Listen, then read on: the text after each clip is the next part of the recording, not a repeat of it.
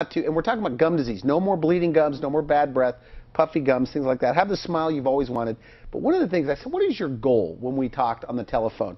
You said, I want to cure the south side of Chicago of gum disease. Right, right. That's my superhero goal. I want to cure my patient population of gum disease. I know I can't cure it, but I can certainly help them manage it and be healthy. So many of my patients have so many medical issues, hypertension, diabetes, all of these problems that lead to early death, I just have to say. And infection is not healthy. So I am part of the team of health providers that are really improving patients' quality of life. I believe I'm improving their longevity by helping them with their health.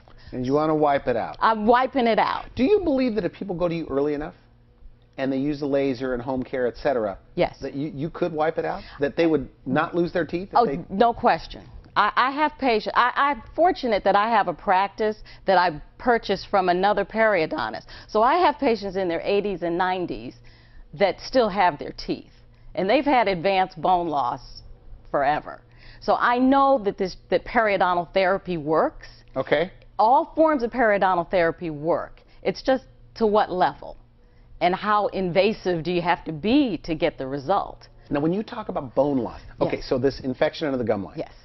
It eats at the tooth. It eats at the bone. Eats at the bone. It eats at the bone. Just the bone. Just the bone. So the longer you have this gum disease, yes, like the bleeding gums, one of the symptoms, it makes it tougher to what? Save the tooth? Yes. And is that why the teeth are loose? Yes. Okay, so the laser goes in, zaps it. I want to make sure I have this correct. Right. Kills that bacteria. Yes. And the gum grabs onto the tooth a little bit better? Okay, do I have it somewhat right? Here's the deal. When you have an infection, your body tries to heal it. It brings in more blood vessels. So if you have a cut. If you have a cut, you notice it has a period of healing where it's a little puffy, it's a little swollen, and then it heals over. Okay. If it were an infected cut, it would stay puffy, it would stay swollen, and it would not heal. Okay. All right? That's what's happening in the mouth. Interesting. So what I do... And nobody would dispute what you're saying, by the way? Oh, no. Okay, so this is a known... Okay. This is just standard wound healing. Okay. If there's a wound, if there's an infection, the body goes through steps to heal itself. All right. So what happens is, with periodontal disease, the bacteria stay there. So you have this chronic inflammation that just stays there. So what the laser does is it gets rid of the bacteria. It lowers the level of the bacteria so that the body's elements, the healing mechanisms, can be successful. And that's where the regeneration occurs, and the reattachment, and the connective tissue attachment. And this has been shown, this laser procedure is the only FDA-cleared laser for a patented protocol. Okay. This laser has been out for 10 years. It's the only company that actually has the histologic study that shows regeneration and reattachment. So it works. I mean, it definitely works. It works. It works for the patient, and the dentist cannot dispute the science. But it's also made your job a lot easier, you said. You know, in the old days, you would do the cutting procedure for gum disease, which is done, by the way, in Chicago every day. Is that every true? day, all across the country. Like hundreds and hundreds, though, in Chicago alone? I mean, periodontal disease is worldwide, but so yes, in no Chicago. More cutting. I mean, you shouldn't have to do it with this new laser. Correct. Okay. So, but you say in the old days you would do one side of the mouth. Right. And you couldn't even get them back in for the other. Elaborate on that. Well, of course, I wish I could say all my patients came back for the other half, but often after that first experience, patients prefer not to finish. As a matter of fact, the first year I had my laser was the worst of the recession. I had my best year in business because all of my patients in my practice that had refused surgical care accepted the laser treatment. Is it about the same cost, by the way? It's less. It's less than the traditional gum surgery. Yeah, in my practice, for me personally, I don't charge as much as I did because I'm not working as hard. I'm not using as much material. I don't use bone. But the downtime, I mean, it doesn't hurt. And it doesn't hurt as much. It's really an easier procedure for everybody. Now, so who should get this done, by the way? Okay, so people watching this, they have bleeding gums, puffy gums, they have the obvious symptoms, loose teeth. Oh, yeah. They're a candidate for the laser procedure. They're a candidate for periodontal therapy. They need to talk to their dentist. They can easily contact me, but it's quite likely that they would benefit greatly from the laser procedure. Do they need a referral to see a specialist? No, you don't. You don't need a referral. You can just call me directly. All right, and they get to meet with you? Yes. And they get to meet the rest of the dream team? They get to meet the dream team. They get to meet everybody. All right, okay, good. Now, you brought a photo. Yes, and I did. This is very interesting. By the way, if you're just tuning in, we're talking to a periodontist, Dr. McCollum, and we're talking about new treatment options, new breakthroughs in the treatment of gum disease, and having the smile you've always wanted. And this is also about smiling and yes. self-confidence. But this patient came to you and was told by another dentist, all of those teeth have to be extracted. Yes, and this is a young lady that is in her late 20s, early 30s. Okay. She has a specific type of periodontal disease known as rapidly progressive, okay. which is genetically passed on to each generation. All right. So she was told she had to lose all of her teeth. She wanted a second opinion, which I would advise anyone who's been told they have to lose their teeth, get a second opinion. Go to the dream team. Go to the dream team. Okay.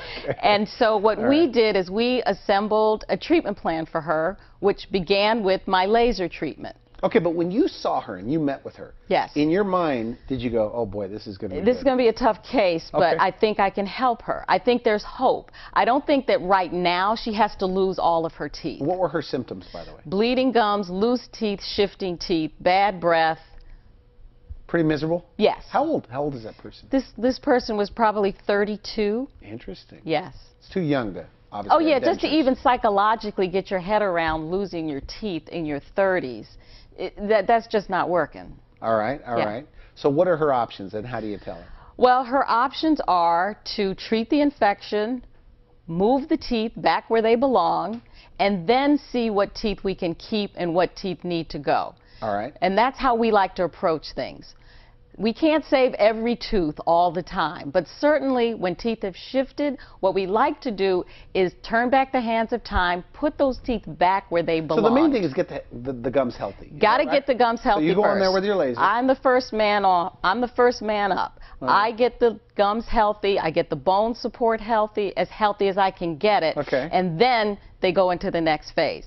For her, her next phase was braces. Okay. Okay? If she had any active tooth decay, that has to be dealt with. That's what Dr. Ferguson would do. So we did all of that. We sent her to the orthodontist for the braces, and then she's still in treatment, but this is how she's looking now. Very nice. She's lost one Those front are the tooth. same teeth? Well, she lost that front tooth that was looking kind of long. We had to have that one taken out.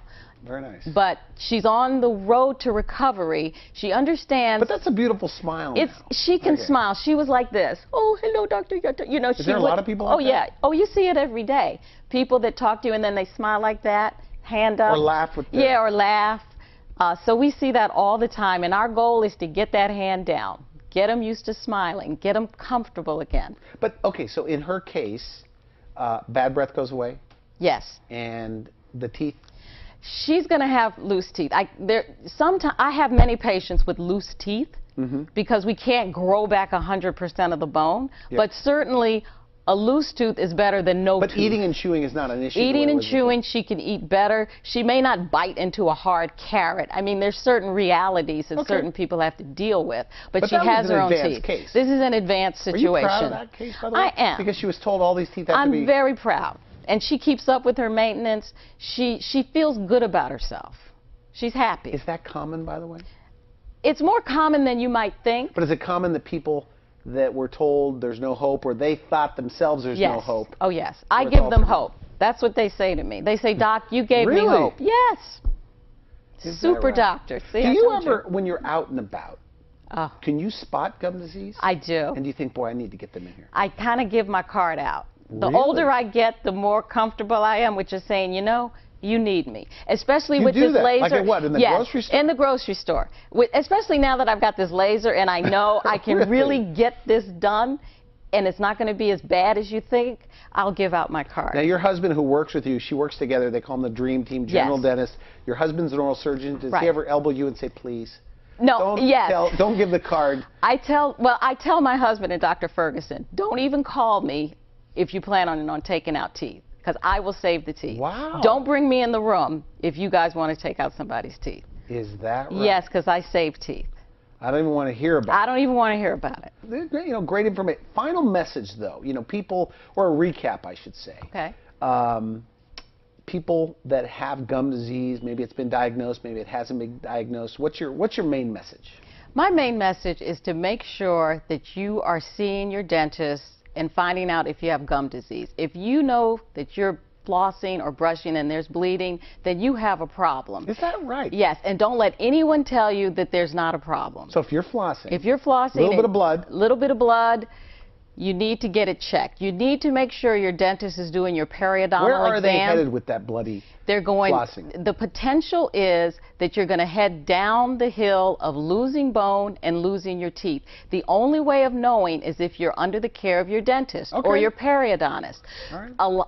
Not everybody progresses to the loss of their teeth, but the only way you know is if you're constantly following up. Just like women get mammograms, just like people get an annual physical and get their blood pressure checked. You need to make sure you're checking for oral health. So that's the message. Don't assume that just because you've got those teeth today, you're going to have them 10 years from now. Okay, now without the bleeding, though, they could also just have puffy. No. Swollen gums. And even bleeding isn't a sign. If you're a smoker, if you have diabetes, you need to get things checked out because smoking will mask that sign of bleeding. You don't even know that bleeding is always indicating that there's a problem because a lack of bleeding, you could still have a problem. Some of my patients don't have bleeding gums, but they still have advanced bone loss. So the only really way to know is if you're having consistent periodontal exams. I'm not just saying one exam and then you're okay. I'm saying every 1 to 3 years you need to have a periodontal exam and a heart-to-heart discussion either with your hygienist. I see your general dentist for you not getting a periodontal exam. No, it doesn't cost more to go to a periodontist. You don't have to have a referral.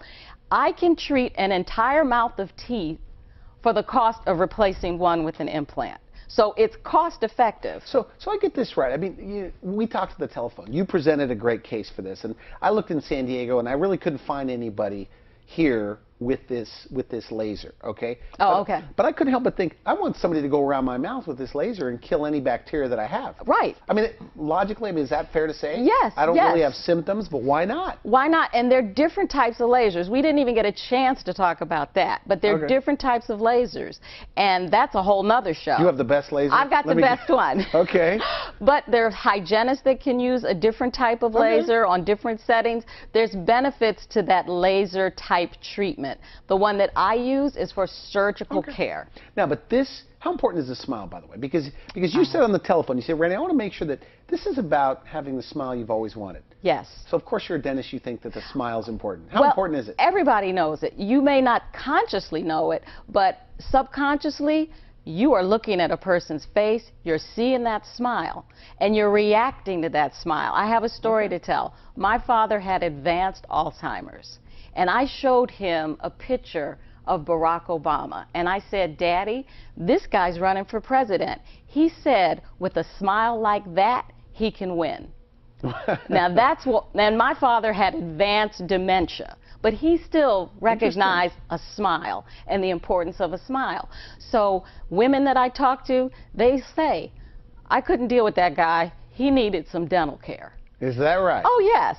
Well, there's no doubt about it. I mean, a smile is attractive. Oh, yes. And even on a job interview, if a person's smiling, the other person is not smiling, who do you hire? With the same background. Exactly. The happy person. Right.